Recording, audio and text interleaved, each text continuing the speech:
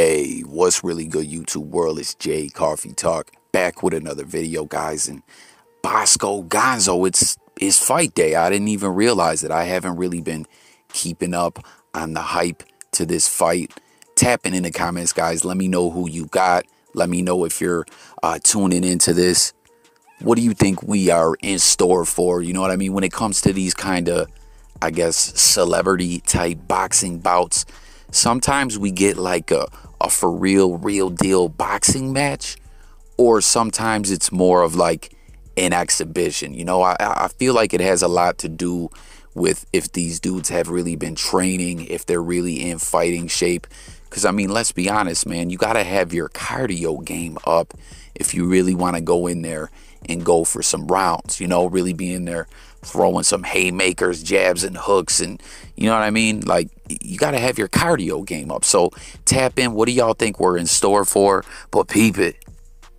Spider Loke SPI took to the gram and threw up a caption regarding the fight, and it seems he definitely wants to see Gonzoe get that W.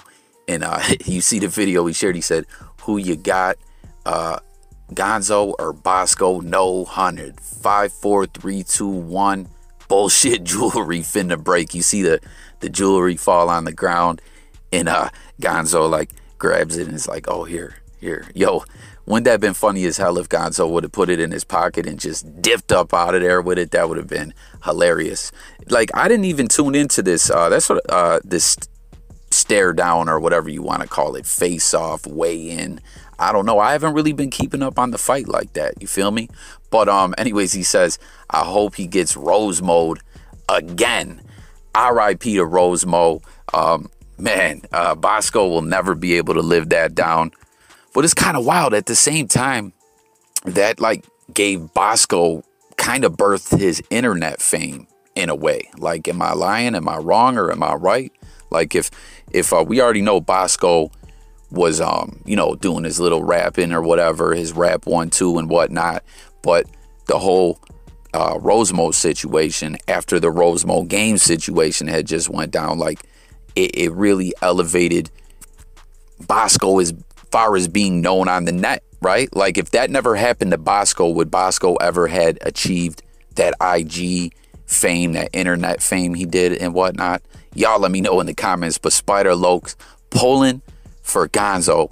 He says he wants to see Boskoe no 100, his words, Rose mode again. And yo, you see this post? I didn't even see this. Gonzoe had thrown up where he's got Boskoe next to what is that, a character from like that Jim Henson's Crystal something movie? Like, those puppets creep me the hell out. But people, he put Boskoe's eyes and dreads and facial hair, his goatee, on the Jim Henson puppet or whatever, man. And he said, "Pay-per-view salamander face international skull 100 will be taking a nap by the 3rd round. 1,000%. Go follow." So this was from some time ago, I guess. But I like I said, I hadn't really been following, you know, the fight. You know, these dudes are going to go at each other to, you know, get people, bring some heat to the fight, get people interested. So once again, guys, tap in. Let me know who you got if you're tuning in and all that. But peep it, right? We know SPI and Boskoe don't care for each other, right? These dudes went at each other numerous times. But peep it. This is just my take. Y'all comment. Let me know if you guys agree or not. But like how I was just talking about Boskoe's, you know, run online, like the wave that he had with his commentary and comedy and whatnot, you know, it always kind of seemed to me the reason, because, you know, Boskoe kind of started dissing SPI first, and it always kind of seemed to me where that came from, you know, the issues between the two of them. Just my take, like I said, let me know if y'all agree, was because Spider Loke's platform was growing. You know how SPI's got his podcast and everything, and you know, SPI took it to the YouTube platform and consistently pumped the podcast out. He's been doing it for a while. Boskoe, I think, was mad about that. You know what I mean? Because it feels like Boskoe's time kind of came and went as far as with his platform. Like, don't get me wrong, I know people still tune in, but I don't think it is what it was before.